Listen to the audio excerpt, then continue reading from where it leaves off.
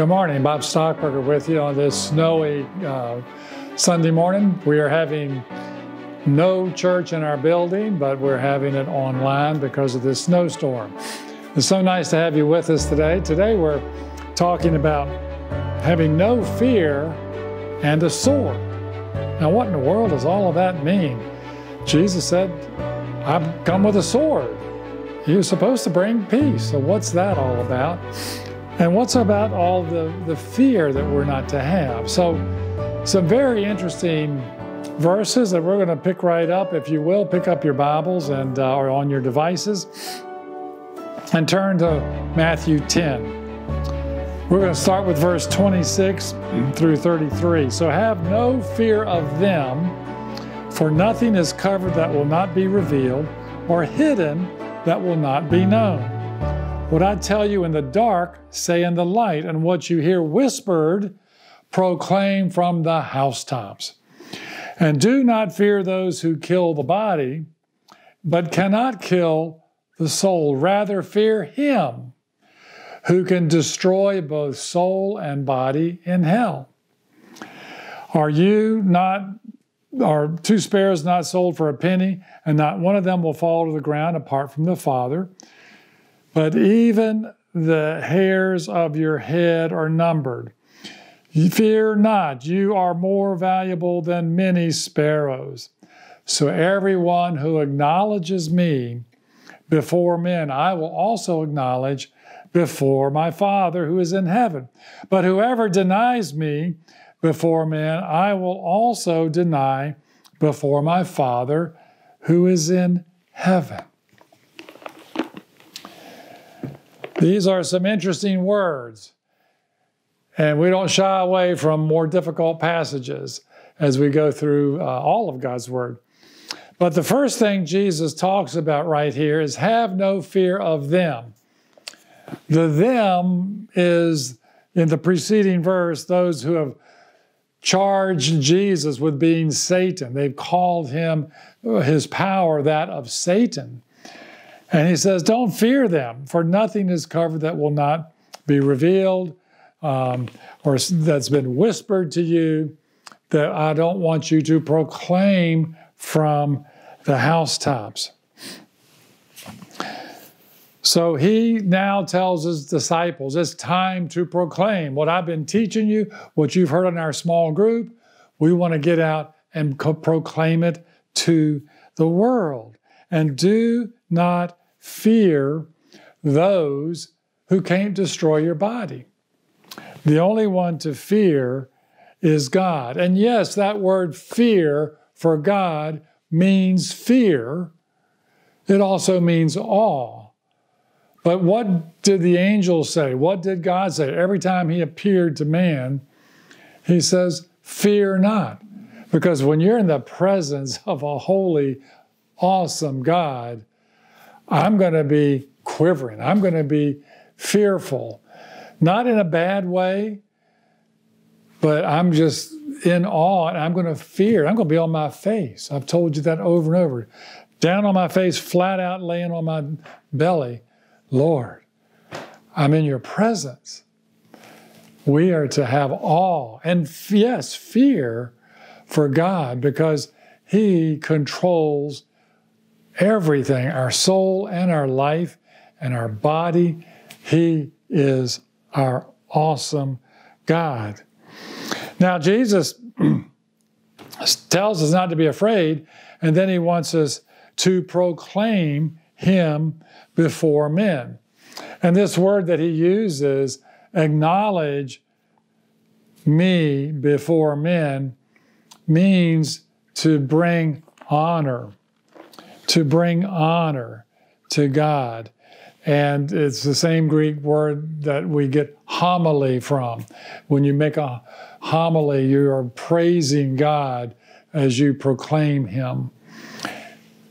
Proclaim me, acknowledge me, honor me before men, and I will acknowledge you before my Father. But the other word that he uses is very interesting. If you do not honor him, and he uses this word, denies me. Well, the Greek word there has some very interesting meaning.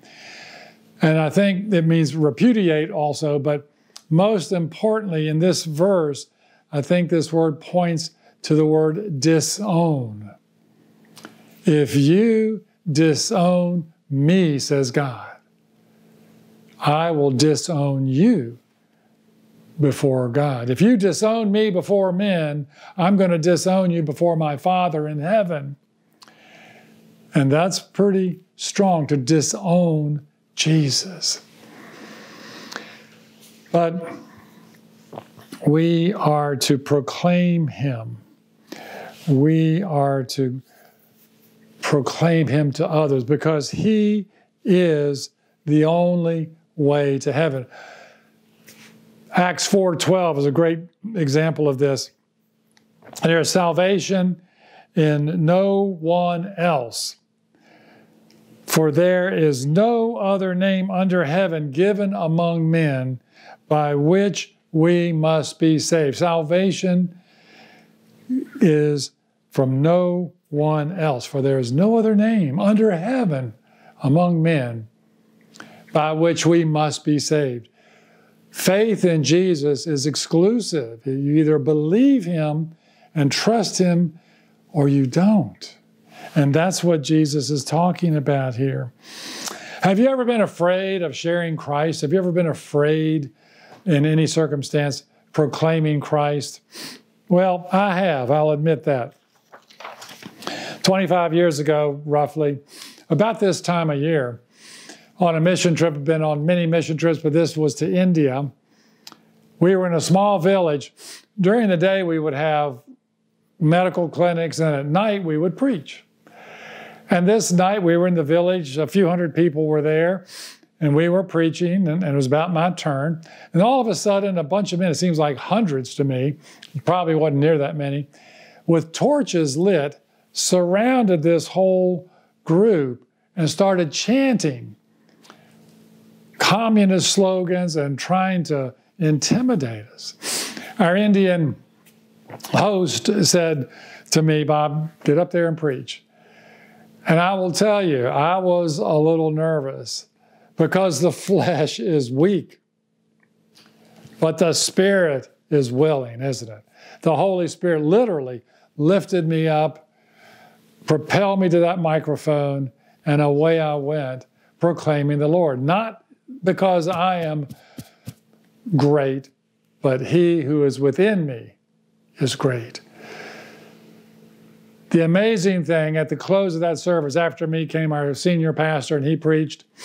And then in India, you just asked for a decision by raising your hand.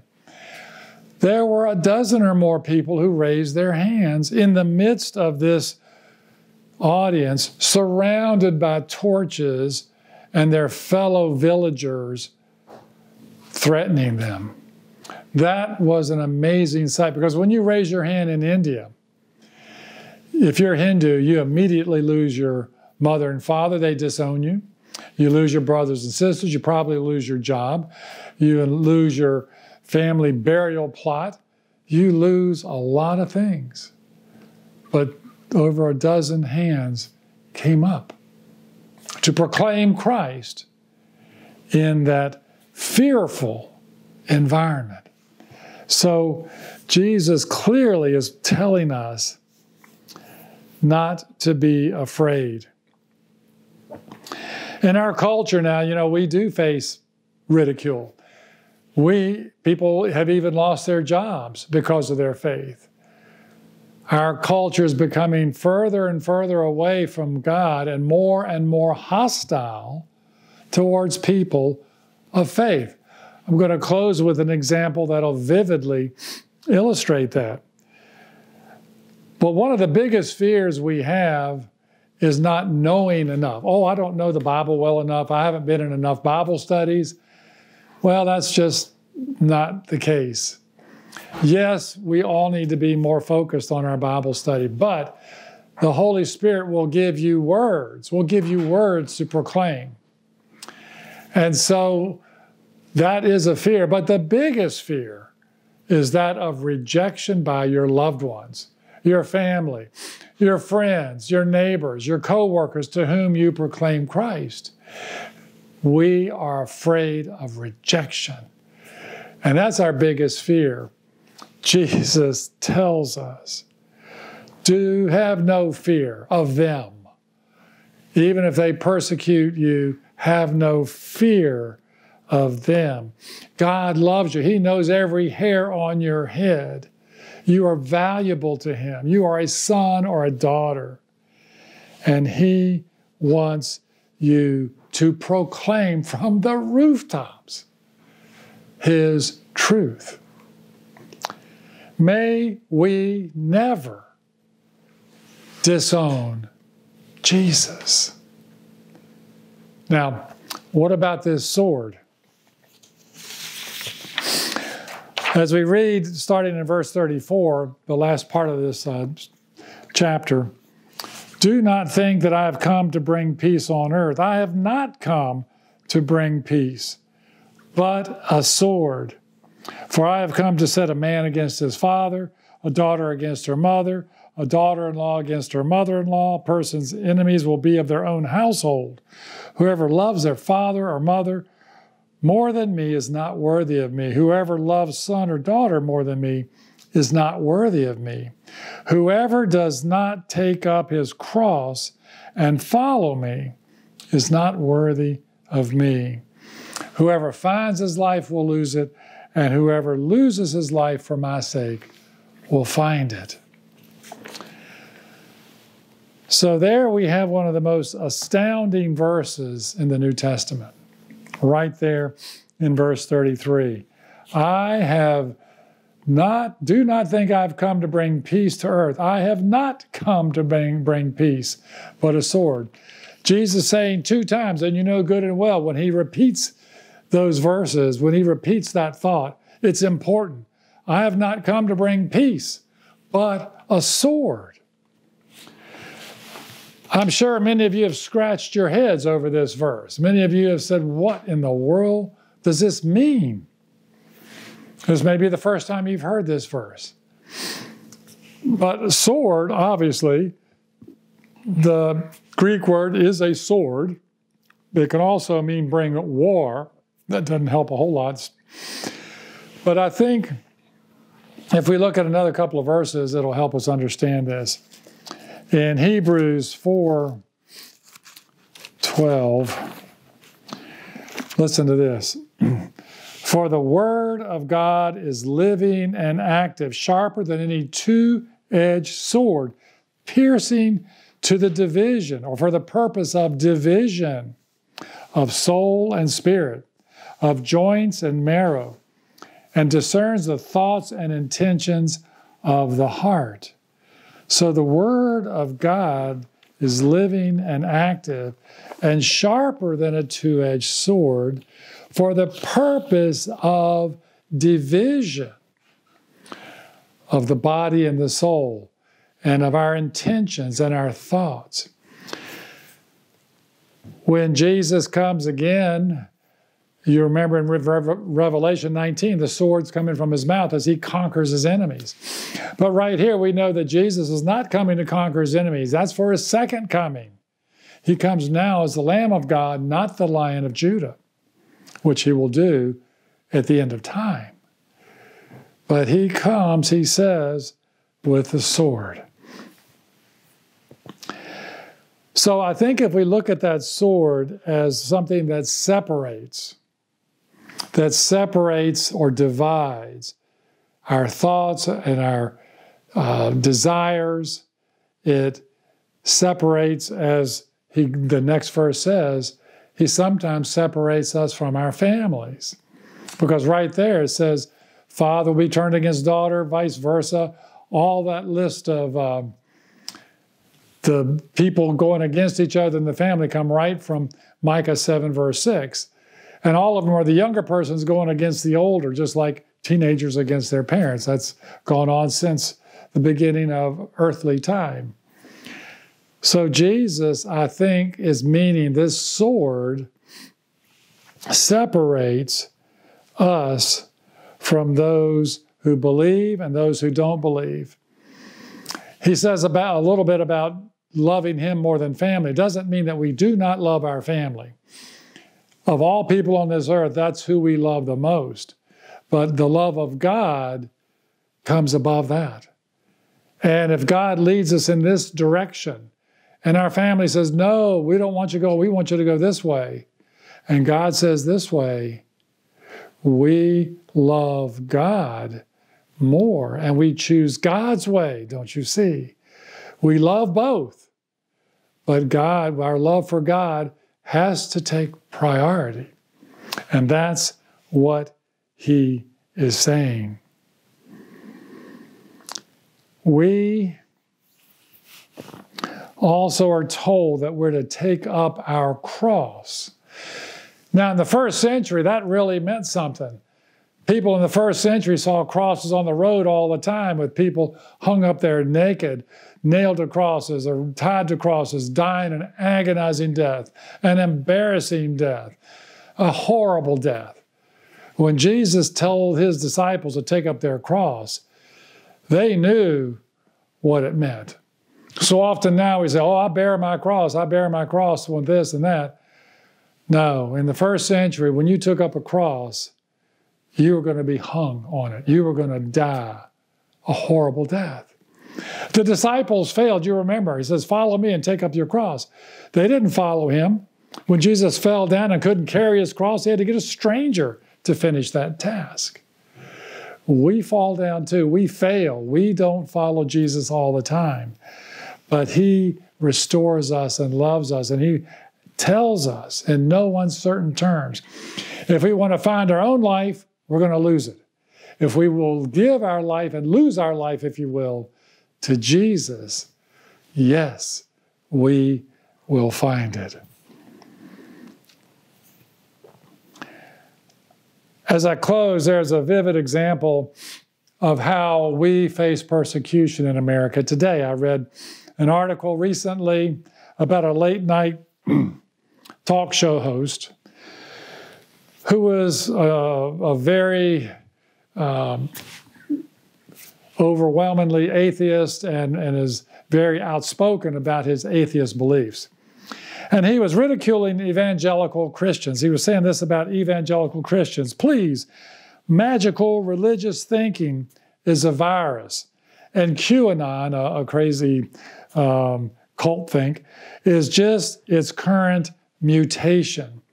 So when you are an evangelical Christian, you have magical thinking like this fantasy of a cult. You're not coupled to reality. He went on later, as I read the transcript, to ridicule Revelation and some of the things I just pointed out. Jesus coming with a sword from his mouth. And he says, like watching an Avenger movie, a Hobbit movie, plus going out with Johnny Depp. I don't know what any of that means. I'm sure he laughed and people thought it was funny, but it was sad. When I hear people mocking Jesus, when I hear people disowning Jesus, the word we studied 2 or 3 weeks ago, my colon quivers, my gut wrenches, my heart aches. All those are what that word means that we talked about for compassion. My heart aches and my gut wrenches for that comedian, for anyone who blasphemes and makes fun of Jesus, disowning him. Because, yes, this popular person may have found life on this earth and wealth and people loving him and fans, so on and so forth. But the one he should fear is the one who has control of his body and his soul. And that is the very person he mocks. So that is what I'm saying. In this day and age, more and more and more, we will be mocked. We will be ridiculed. We will be flash mobbed.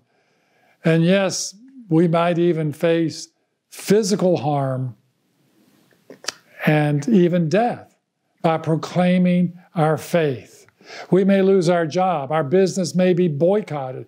We will face persecution. And that's only going to get worse. But we are to have faith because Jesus says he comes to cast out our fear. We are not to fear those. Jesus comes with a sword. He will divide and show those who love him and those who don't. And we are to have compassion, and our heart should ache for those who reject Jesus. There is no middle ground, Jesus says. With that sword, we're divided. There is no middle ground.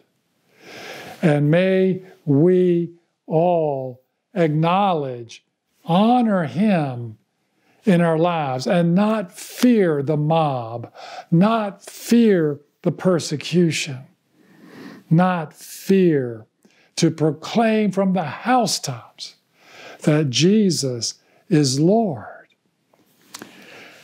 We are never, may we take up our cross and follow him, and may we never, ever, ever disown him.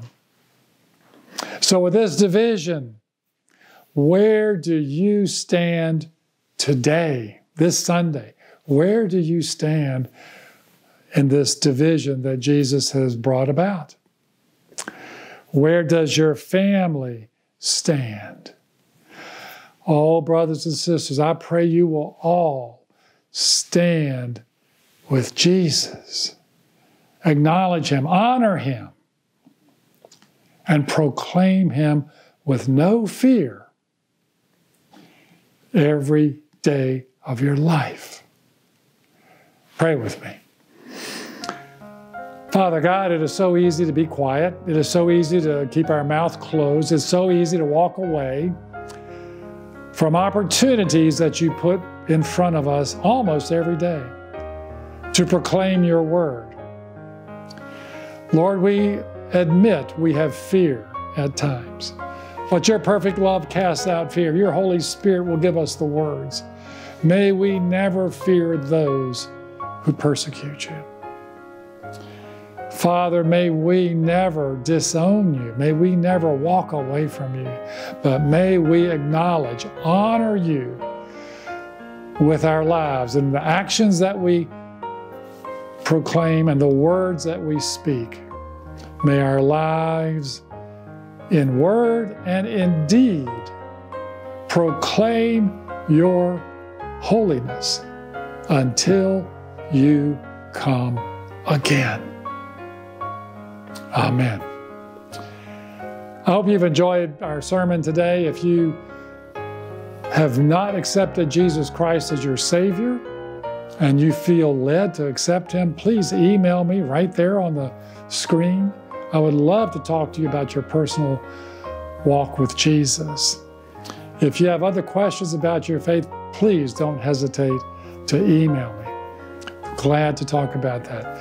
May God bless you this week. May his face shine upon you and give you strength to stand tall and acknowledge and honor him and not to fear any of his opponents. God bless you, folks.